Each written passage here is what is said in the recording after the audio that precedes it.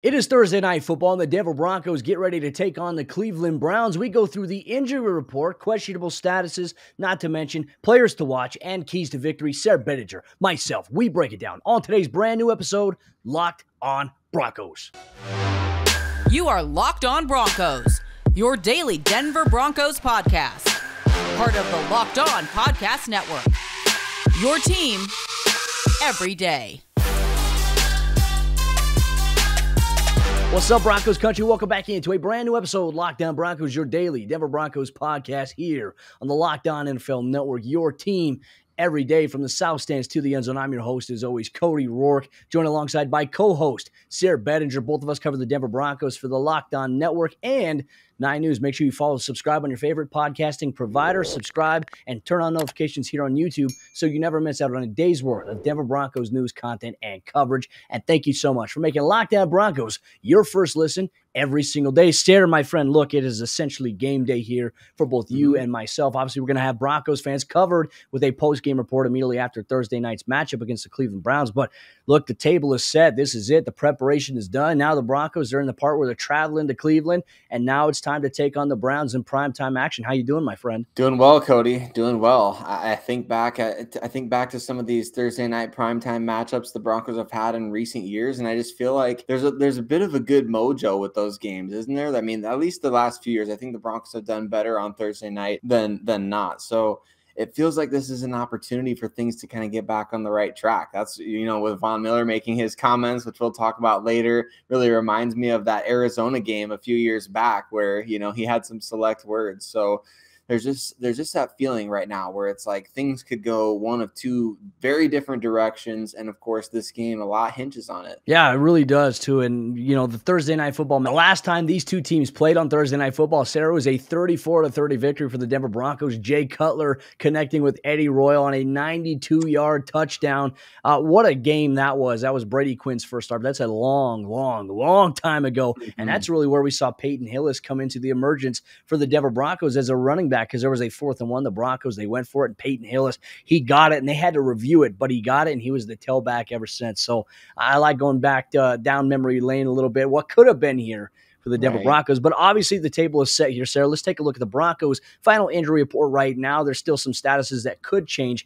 We do know Baker Mayfield out of this matchup here for the Cleveland Browns. That bodes well for the Broncos' chances and the optics of them maybe going into Cleveland and competing. Case Keenum, former Denver Bronco, will get the start. So some storylines, if that is the case there, my friend. We talked about it after the Raiders game because we knew that Baker was banged up, and we were wondering what his stats would be. Now here it is, Joe Woods and Case Keenum against their former teams. That's going to be a very fun storyline. But for the Denver Broncos side of things, really the only questionable, there's 2 players that are really questionable for this matchup, essentially, and that's Teddy Bridgewater, who's dealing with a foot injury. He had it stepped on in Sunday's loss against the Raiders. It went numb, and he looked like he could barely walk without discomfort from the Sunday podium, not to mention even on Tuesday's practice where he was walking to the Pat Bowlen Fieldhouse. It looked rough for him, and he was non-committal as to whether or not he could play. But you had Pat Shurmur, you had Vic Fangio saying, I think he can play. We'll have to see. But Teddy wasn't so sure. So there's something right there. I think he's going to be obviously the biggest question mark. Caden Sterns has been dealing with an illness, so he is also questionable. I imagine we'll see if he makes the trip to Cleveland. Obviously, the team's set to leave late Wednesday night to get to Cleveland. But my friend, your thoughts on this? Because we got everybody else that is on the injury report. You have Garett Bolles. He's going to play. Noah Fant's got a foot injury. He's going to play.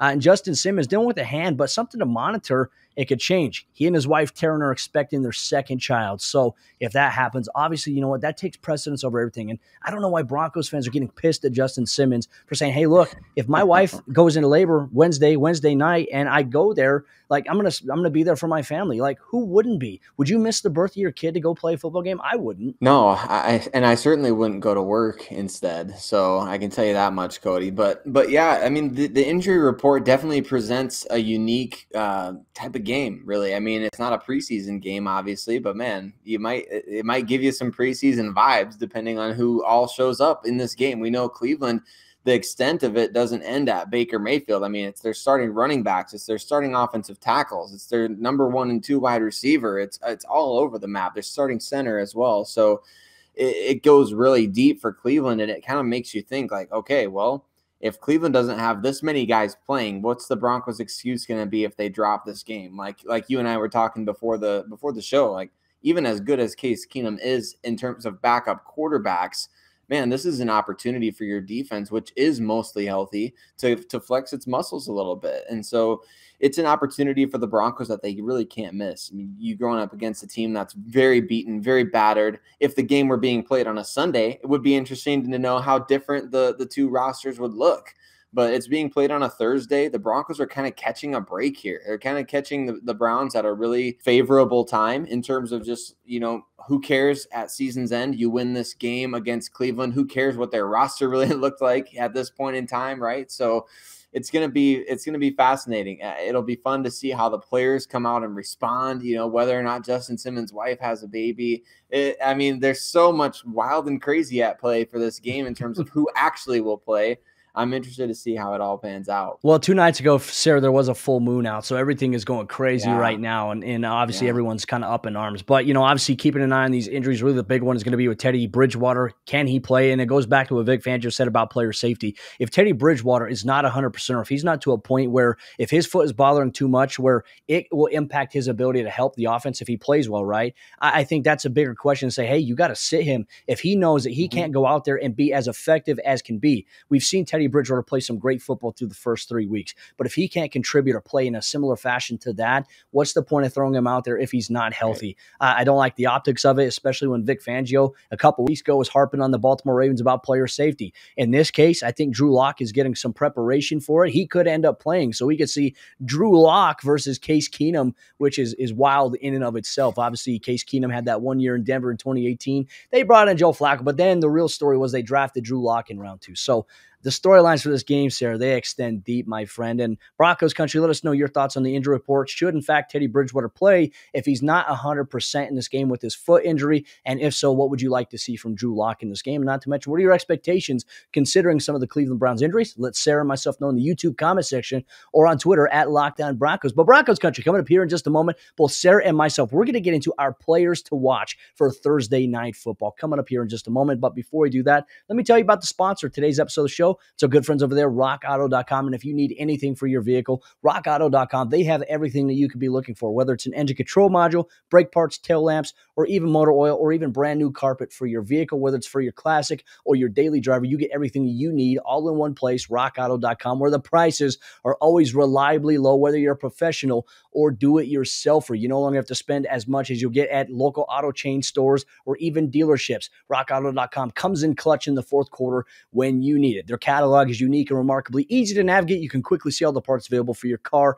or your truck by looking at year, make, model. You get to choose the brand, specifications, and even the prices that you prefer, all at rockauto.com. So head to rockauto.com right now to see all the parts available for your car or truck. Right, Lockdown Broncos in there. How did you hear about his box? So that they know that we sent you. Amazing selection, reliably low prices, all the parts your car will ever need. rockauto.com.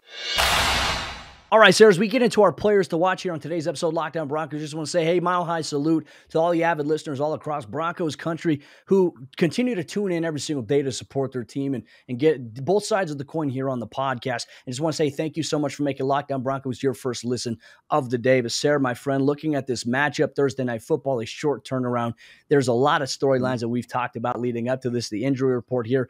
But now, you know what? Here's what we got to do. The game is here. Now we got to look at players we have our eyes on specifically in Broncos country. You always want to chime into the conversation. Let us know which players you have your eyes on in this matchup here against the Cleveland Browns. Let us know in the YouTube comment section or on Twitter at Roark NFL, at Sayre Bedinger, at Lockdown Broncos. But Sayre, let's start off with you. The offensive side of the ball, taking a look around here, a lot of variables, a lot of things that obviously we've talked about the struggles of the offensive line. We talked about the offensive quarterback issue, the offensive coordinator issue, just guys not being utilized the right way offensively. Who are you watching this week? And really, what is the expectation? Well, one area of the Cleveland Browns where they are healthy is on the defensive line. And we know that they have one of the best in the entire NFL coming off the edge. Obviously, Myles Garrett presents a huge, huge problem for anybody that he's going up against. Doesn't matter if you're the best left tackle or right tackle in the league or if you're the worst. So for me, Cody, the offensive player to watch is Bobby Massey. I think that he's got a huge opportunity ahead of him to go up against Myles Garett, we're going to see chips. We're going to see the tight end chipping. We're going to see running backs staying in to help pass protect. It's not going to be Bobby Massey on an island. I can tell you that much against Myles Garett. So we saw what Max Crosby did this past weekend. It's hard for me to really to see Myles Garett having a worse game, but at the same time, you can scheme away from that. Roll your quarterback out, roll him away, chip, pass pro, triple team. I don't care what you do.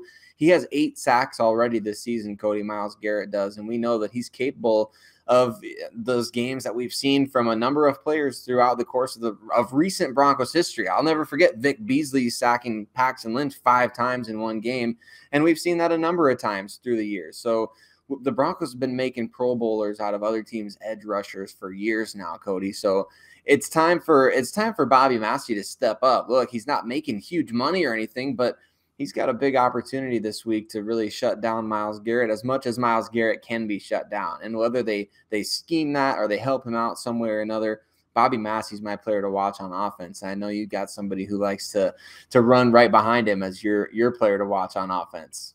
Yeah, I think the offensive line this week is going to be very critical to the success of the Broncos' operations on the offensive side of the ball. And look, the O-line, they've had their breakdowns, but I constantly get a lot of these replies that Teddy Bridgewater, the Broncos quarterbacks, are struggling because of the O-line. That's really not the case. There is a couple of breakdowns here and there that happen consistently throughout the game, sometimes on the interior, things that can be rectified, but it's not the reason or the issue why the Broncos' offense is struggling. It's a combination of scheme and everything else.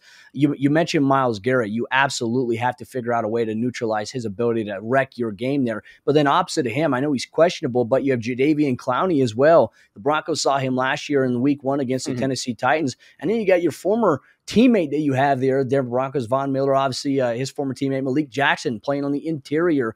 I think that's obviously a big element there. But, I think the one benefit is no Jeremiah Owusu-Koramoah, who's been fantastic this year for them. He's on IR. My offensive player to watch is going to be Javonte Williams. And look, I don't know, Sayre, what the Broncos' emphasis is coming into this football game, but, we know that everybody wants them to pass. We know that the opposing defenses say, hey, you know what? Throw the football. We want you to throw the football. And when you look at that secondary, I know they've been giving up a couple of big plays the last couple of weeks, but they do have some playmakers there in Cleveland. So you have to find a way to get things going. How many times, Sayre, do we watch a game here this season with Javonte Williams and he has one play that's just electrifying or is momentum providing? Yep. This is the week, in my opinion, the Broncos really have to just open up, run the football, run. And you know what you could do if you can get the run game going? You can actually do play action. I don't like the straight drop backs off play action. I like what you said. Roll them out, help neutralize, have a quick passing game because you can't hold on to the ball as long as you do normally against these pass rushers here. So Javonte Williams, I think as well, you have to get him involved in the passing game. And Sayre, for the love of all things that I love about football, please, Pat Shurmur, if it's 3rd and long, you know what? Don't put your running back all the way out as the number 1 wide receiver and then throw the screen to him there. We want running back screens. We want to see that, but not that. When a blitz happy team, if you're getting pressure and they're coming up the middle and they're coming off the edge, you know what you do? When you catch them too aggressive, you pop them with a running back screen. You dump it over the top. We have yet to see that type of creativity in this offense. And so really not just player to watch, coach to watch this week. Going to be Pat Shurmur because if all things don't go well, Sayre, as early as Friday afternoon, he could be handed his walking papers. So keep an eye on that Broncos country, according to what I've been told. So we'll see that. But that's the offensive side of the ball. Look, get Javonte Williams and Melvin Gordon going. These two guys, they're too talented of a running back duo to not be utilized in the way that they could. So it can have a big impact on this game. But now, Sayre, let's flip to the defensive side of the ball. Which defensive player do you have your eye on in this game? I'm looking right at Von Miller, Cody. I referenced earlier the comments that he made leading up to a game against Arizona a few years back when they had Josh Rosen, who was just getting absolutely destroyed back there behind a terrible offensive line. Obviously, missing both your starting tackles, that's an opportunity for Von Miller to kind of just mess with somebody. And he said, in his press conference, obviously in jest, he's like, I'm going to kill whoever the right tackle is. I'm going to kill him out there. And I love that mentality from Von Miller, just because we know he's one of the elders on this team at this point. He's an established superstar. He's a team captain. He's a leader. He's this, he's that, he's the other. He's a future Ring of Famer, future Hall of Famer. He's Von Miller. He still can take over games. I don't care how old that guy gets. I feel like he's going to be able to take over games into his late 30s and early 40s. But, man, Von Miller is the player to watch in this game. You got your backup quarterback for the Cleveland Browns playing. Don't care if it is Case Keenum. I wouldn't care who it was. It's the backup quarterback. So Von Miller, go out there and whip that tackle and make Case Keenum wish that Baker Mayfield was playing with that torn labrum or whatever he's got going on. Make him wish that he was still riding the bench, wearing a hat and helping call plays, or, doing hand signals or whatever else it is that he does. That's what I think Von Miller is going to be able to do in this game, Cody. He's a game wrecker. The Browns simply don't have the horses in the running game to be able to get past Von Miller in that way, and we know that that's how they like to run their offense. They like to establish the ground game, just force feed Kareem Hunt and Nick Chubb, and those guys make plays. They don't have either of them for this game. Case Keenum's going to have to drop back, and he's going to have to pass. And Von Miller, man, if the Broncos coverage can hold up on the back end, I think Von Miller's in for a huge game. Yeah, and I think also I'm eager to see how Cleveland plays. Look, the last several weeks, you know what NFL teams are doing, and this is really where I think you miss a guy like Bradley Chubb, and we don't know what it would have been like, the impact of having him there, because he didn't have much of a sample size so far this season. But I'm seeing Von Miller. I went back on the Raiders tape. I went back on the Ravens and the Steelers. Man, he is facing tight ends. He's facing tackles. He's facing running back chips, but they're also facing quick passing offenses that are really taking him out of the game. So everybody's saying, where's Von Miller? How come Von Miller's not putting his stamp on this game? Well, it's hard to do when the ball's coming out in 3 seconds. It's really hard to do when you're fighting a double team from a tight end and a tackle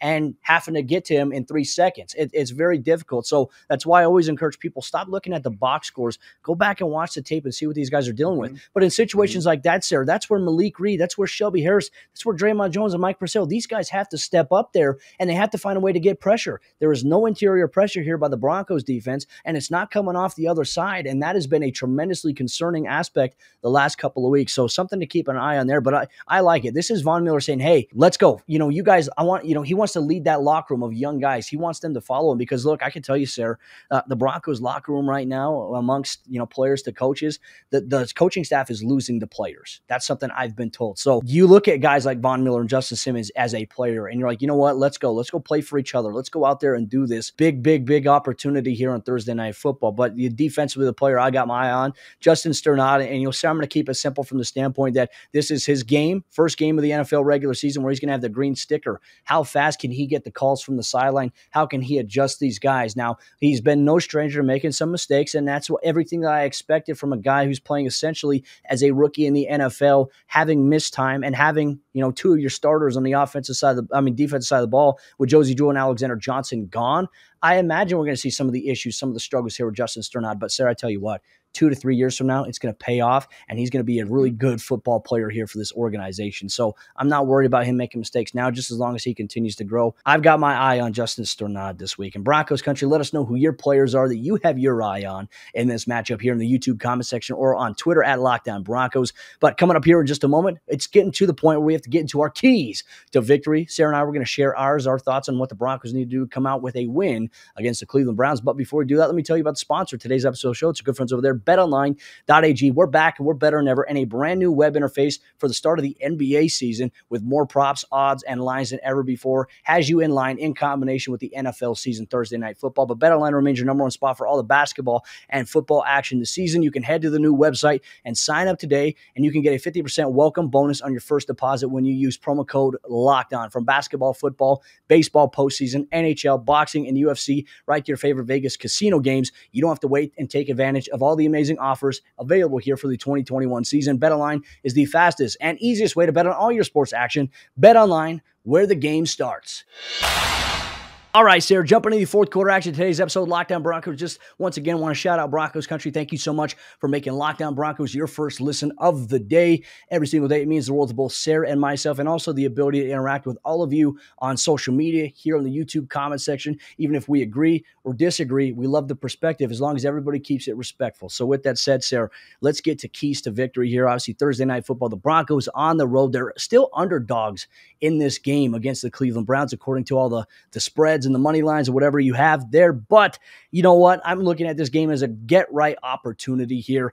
First off, what is your first key to victory if the Broncos are going to go to Cleveland here on Thursday night and march out and come away with a win? Well, I think it starts with the offense, right? I mean, it starts with the offense connecting on some of these big plays in the passing game specifically that we've seen them just absolutely be they're either the receiver is not on the same page or the quarterback is throwing it too far. And mainly that's been obviously Teddy Bridgewater, or not far enough, or there's just been some issue with the timing or what have you. There's been issues getting the ball deep for this offense. The Broncos simply haven't been able to connect on enough long passing plays, and the opportunities have been there. I mean, how many what ifs have we seen just in the last 3 weeks of passing plays that were there? You know, the receiver was there, the protection was good, and all it took was just connecting on the throw. And it's up to the QB. I don't know which one is going to play, like we talked about earlier. Teddy Bridgewater, Drew Lock. Teddy Bridgewater with that foot injury. Here's my thought on that really quick, Cody. I would put in Drew Lock, to be honest with you. You've got, like you said, Vic Fangio campaigning for player health. And also Vic Fangio talked about the fact that he thought he could win with both quarterbacks. If that's the case, there's not a substantial enough difference between those two guys, at least from what we could see in training camp and preseason play, not a substantial enough difference to keep Drew Lock off the field if Teddy Bridgewater is not 100%. So especially with the way Teddy's played the last few weeks, I'd love to see Drew out there if possible to get him an opportunity, get him a chance. Let Teddy heal up. Let him take a week off after that just horrible game that he had against the Raiders. And somebody, whoever it is, got to connect on those deep passing plays. Yeah, and I think guys like Tim Patrick and Cortland Sutton, they'll be excited because they can actually attack that. I think it's just all about chemistry and rhythm. And speaking of chemistry and rhythm, Sayre, look, I think that the Broncos, they have to be better offensively off script. The scripted plays on the first drive there against the Las Vegas Raiders, it was great. But once the script, usually about after 15 to 17 plays, you get off script now, and it's really just based on the ebb and flow of it. Pat Shurmur and the offensive staff, they have to be better off the script, and that was an issue that really impacted Rich Scangarello when he was the offensive coordinator for the Broncos. So this has been an issue for the Denver Broncos offense. It's been an issue for Pat Shurmur. So the leeway is probably not as much there as it used to be even last year, considering all the circumstances that the NFL and many teams faced, obviously with the COVID situation. But now this year, there's no excuse now. The Broncos have to find a way to be better off script, and for Pat Shurmur to sit up in the box with literally the best view in the house, you should be able to see what defensive alignment some of the defensive guys are for the Cleveland Browns, the D linemen. What are they doing? Are they blitzing the inside back, or are they rotating their safeties down? And if you see these things happening, obviously you have your whole entire staff up there with you for the most part. For the guys that aren't down in the field, you can have that collaboration, that communication as to what's going on, and you can adjust, but we have yet to see that. So can the Broncos be better off script? That is one key to victory here for me, Sayre. And now for you, now let's get to the defensive side of the ball. What is your key to victory here for the Broncos defense against this Cleveland Browns offense? Well, I kind of alluded to it before, but it's really get after Case Keenum as quickly and as often as possible. I mean, that's going to be key to this game. Again, make Case Keenum wish that he wasn't playing somehow, some way. Cody, I just had this thought as you were kind of talking about Justin Sterns, his first game with the green dot, too, to add to this key to the game that I had for myself. I feel like, an opportunity to really make those linebackers, whoever ends up playing, whether it's Sterns and Micah Kaiser or Curtis Robinson, Barrington Wade, whoever it is that ends up actually playing, get those guys running a lot of blitzes. Get them doing things where they don't have to necessarily react to a bunch of different things that's happening around them. Allow those guys to play free, to play fast, to do what they do best, to kind of make one decision. You would look at that from the perspective of the quarterback a lot of times. When you get a young quarterback out there to have success in his first game, let's just put him in spots where he can make quick reads, do these quick things, highly efficient, et cetera, et cetera. For Vic Fangio, I think the key on the other side of the ball is going to be whether or not he can put those linebackers in a great position to succeed. Send Justin Sterns on the blitz. Send Micah Kaiser blitzing. Get those guys attacking the line of scrimmage, making life difficult for Case Keenum, because that's going to be the way that you win this game. Force some turnovers. Allow that secondary to eat. Don't make them sit back there for 5-6 seconds at a time and hold coverage. Get after the quarterback. Make some plays as pass rushers. Do to the Cleveland Browns what other teams have been doing to you. Look, Teddy Bridgewater was hit 17 times last week, and as you mentioned, Cody, a lot of that is on him. But at the same time, those guys are just scheming. They're scheming things and ways to get to the quarterback and get pressure on. They're loading up the box, disguising things, this, that, and the other. Vic Fangio's got to follow suit and do the same. Yeah, absolutely. You have to adjust to the times there, and obviously understanding your personnel, what you can do, and why not blitz a guy like Sterns, who's got the range to be able to fit through a gap really tightly. he squeezed his shoulder and get to the QB. You have to find a way to dial those up. But even more interesting enough, right? If Odell Beckham Jr., if Jarvis Landry are out, yeah, that's a big blow for them. They still have Donovan Peoples-Jones, who's a tremendous athlete. And you also have Rashad Higgins, who's obviously a former CSU Ram. But then you have to worry about guys like David Njoku, Austin Hooper. You have to worry about those guys as well. We might see a lot of 2 tight end sets here from the Cleveland Browns, if in fact that is the case. I wouldn't be shocked if that's their base offensive formation we see throughout the night with Case Keenum. But, the Broncos going against probably, arguably, the NFL's best backup quarterback here. So it is a big test. No need to overlook him there, too. If you're a Broncos country fan member, I know the Case Keenum experiment in Denver didn't go as planned, but he's damn good as a backup quarterback, and I guarantee you many people, and look, you said even myself, I said it in the offseason, could the Broncos somehow get Case Keenum as the backup quarterback this upcoming season? That was something I said last year, so don't get mad at me. I said that now. I don't believe that now, but I said it last year. So going back in hindsight, for me, Sayre, I'm going to keep my defensive key to victory very simple because it is that, and it's the keep it simple, stupid method here. The Broncos, they're running a very complex scheme here, and they're trying to disguise a lot against guys with speed, and that's where guys get caught out of alignment. And offenses are shifting guys, moving guys around to really force the Broncos to move that second safety before the snap. Usually it happens pre-snap. Once the ball is snapped here, you have your 2 safeties there, the ball is snapped, then you see a guy roll down.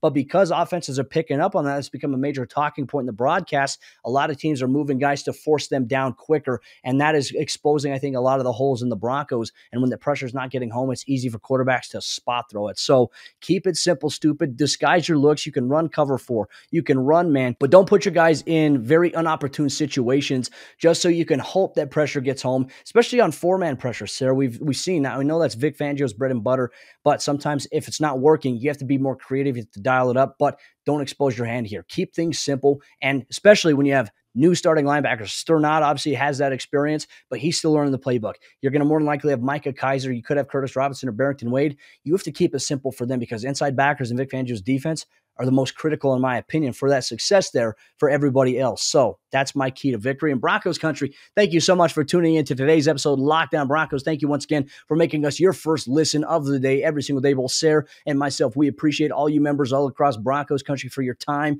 and your interaction that you spend watching this show or listening to it on your favorite audio podcasting platform. Just a reminder, both Sayre and myself, we have you covered with the Thursday Night Football post-game recap immediately following the game here on the Lockdown Broncos YouTube channel, where you can hit that subscribe button, turn on notifications, or if you can't catch it immediately afterwards, you can catch us in the morning on your morning commute for your first listen of the day on the Lockdown Broncos podcast, free and available everywhere you get your podcast. Speaking from a good friend, Sayre Bedinger, I'm Cody Roark. We'll see you tomorrow for a brand new episode, Locked on Broncos.